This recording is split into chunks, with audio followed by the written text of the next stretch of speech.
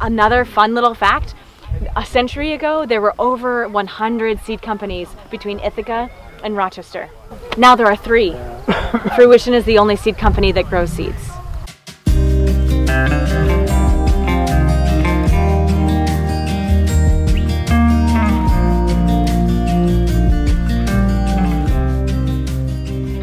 Welcome back to the Sunshine Farm. I'm Jen, and today we're going to take a little bit of a road trip with a new friend of mine that I met through the Extreme Garden Makeover series. I'll be sharing her garden in just a little bit.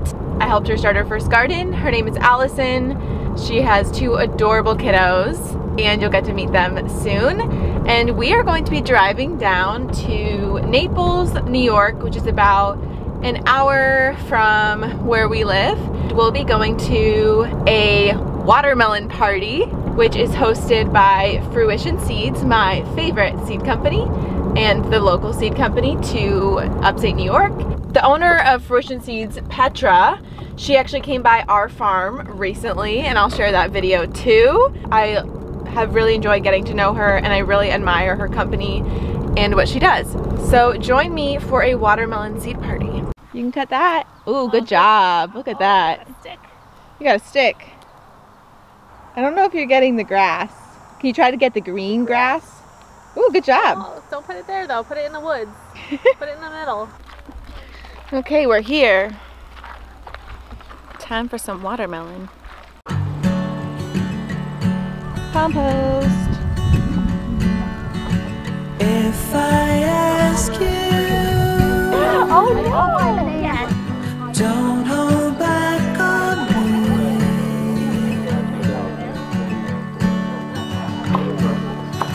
Only better if you said it free. So good. Oh gosh, so the dahlias are so pretty. So we're gonna get a farm tour from Petra. So I'll take you guys with us. And then we'll eat more watermelon. Oh, thank you. Yeah, come right over here. Oh, and come close to me too. I hate being all by myself. Yeah. Well, welcome. Welcome to Fruition. Who has been here before? Yes! Awesome! Well, welcome one, welcome all. And I trust this won't be the last time that you are here at Fruition Seeds, whether it's your first or your 15th. My name is Petra. I'm Petra Page Mann. And when people ask me if I have babies, if I have children, I say yes, and great-great-great-grandchildren. And on days like today, you can eat them. Did you all get some watermelon? Yeah. This is a 5th generation farm of Naples. And Matthew and I started this farm in 2012. We started it because we love seeds and growing seeds. And I'd like to tell you why I love seeds. I love seeds because they grow food, and then I get to share that food with people I love. So yeah, we focus on growing organic, regionally adapted varieties. We have over 400 varieties of vegetables, flowers, and herbs. And I'm curious if anyone recognizes this plant. It's one of my favorites. There's a shadow. And so I was 7 years old, and I like to grow things. I like to eat things. I like to grow unusual. So I said, Dad, let's grow peanuts. So we grew peanuts. We grew 5 peanut plants. We harvested 5 peanuts at the end of the season. And I announced to my father that that was a waste of garden space. I kind of vowed that I would never grow peanuts again. I would never waste so much garden space. And so as the fates would have it, you know, fast forward, lo and behold, we harvested 23 peanuts average on these plants. Wow. The hottest, the wettest, the driest, the coldest. Our climate is changing. It's becoming more extreme. We're seeing that every day, every season. And so we're saving these seeds, regionally adapting them out of great joy and out of great love for our countless ancestors who have put these varieties into our hands. Rising on the wall. So do we grow this seed, this rice for seed, or do we eat it? We do both. So certainly the vast majority of it we grow just to put in packets to share with you. But we have, admittedly, we grow one, and then we have one meal a year that we share with friends, and it's just kind of our special, it's our special rice meal of the year. But it's very delicious. It's a short grain rice. I'll walk you through the process of turning this into dinner. So you'll wait for these green seed heads to turn gold, and then here's the trick. If you're saving them for seed, you don't want to do this, but if you're going to eat them, toast them. Like a 350-degree oven for about 10-15 minutes. They'll get golden brown, nice and crispy, and at that point you can go like this. So toast them and then you'll go like this and it just falls off. And at that point I like to just go, and then I send it to the box fan, which a box fan blows air, and then I can pour the seeds over the box fan. We have lots of videos on YouTube, by the way. How many of you have seen our YouTube channel? Yes, awesome. So we have hundreds of videos on YouTube that are informative. Some are very entertaining. So I'm going to tell you about one of my favorite watermelon out there, August Ambrosia.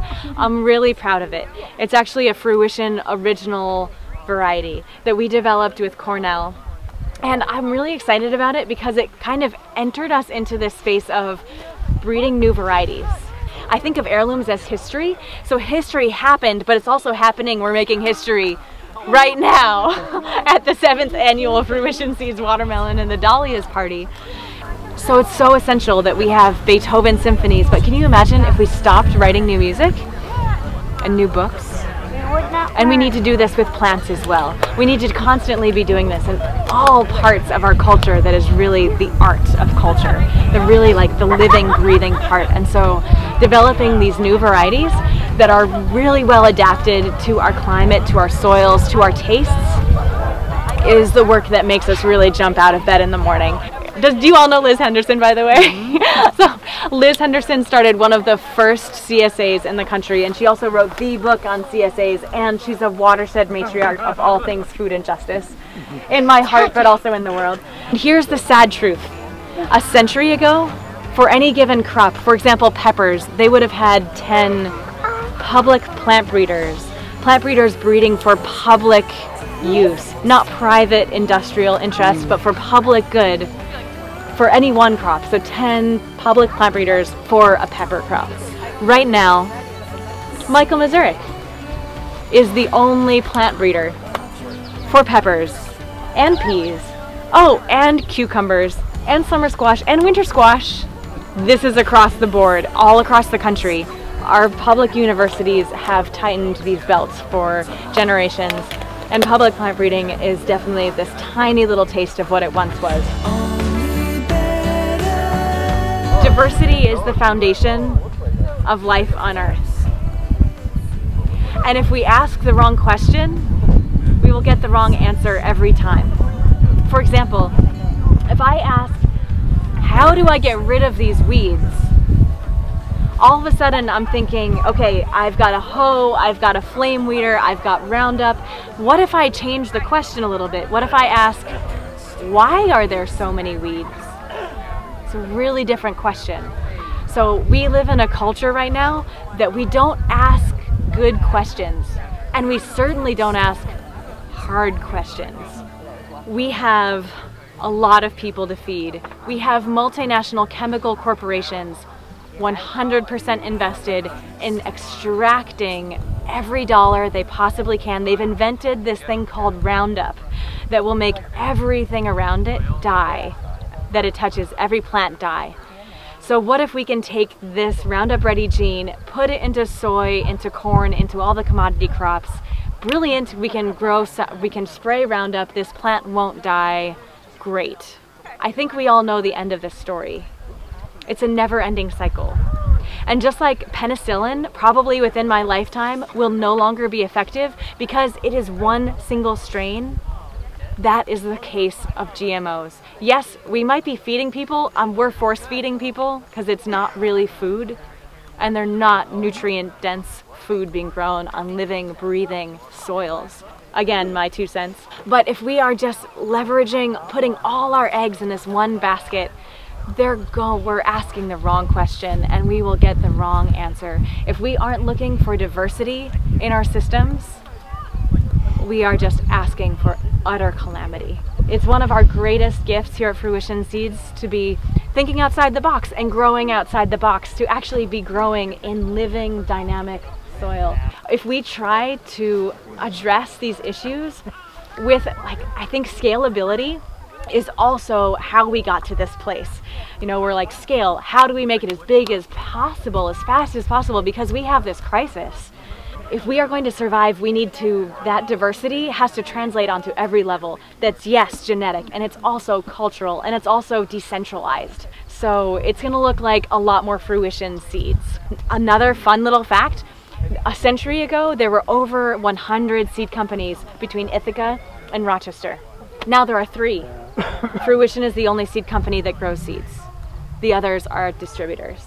So I think in another century that pendulum swings. Of course it does. So I think in another century we're going to see the exact opposite happening, which is decentralization. Cheese. But it's just fun. So cute. And what I find is that some do a half flip, so on the vine. Hey Max, is it tasty? And then some don't split at all. Yeah? I think the greater end doesn't split at all. Try one, Bubba. And we're gonna find You have watermelon juice all over your face. The guy later who wasn't there in the morning. Get the fly. Saying anything, he just like said this. You can see the stamp. He was like, you know, Migraine.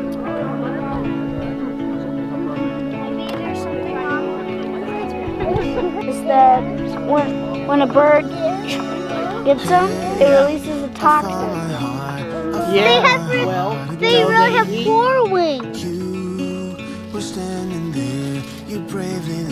This is the ultimate challenge, picking a bouquet with a baby, Yes, wearing a that would baby. be the hardest part. Yeah. You can hand them to me too, I can hold them. Got your little panda bear helper. yeah. She's so chill. Can we hold it? How much we can play our favorite song, dancing to it all night long. With you I feel something, 'cause we're both so unashamed. We're not playing any. What are you doing? I want Do it again. Everyone did a deadheading for us, like the flower growers call it. Yeah, that's cool. Oh, yeah. So where is this garden that you blog about? We're just outside of Rochester. Okay. Is there a pretty vibrant gardening small farm scene in Rochester? No, like our goal is permaculture no-till. Mm-hmm. So our channel and stuff is called Sunshine Farm. If you ever, cool. you know, are bored and need something to look Yeah, at. that happens. Yeah. And there's better places I could spend that time. Yeah, So yeah. I'll spend it on Sunshine Farm. Yeah. What do you like about the farm? What do dinosaurs say? What do they eat? meat. Meat? Some of them. So see how she has like the wood chips down as like a weed block? Yeah. Look at those beets. There's some big beets. That's what we're gonna have next, if all goes well. Kale, carrots that went to seed, or Queen Anne's lace, I don't know which one. Holy basil is really fun. Some kind of alliums, little onions. What do you want? It's called ground cherry. Ground cherry. You want a ground cherry? Okay, let me find one more.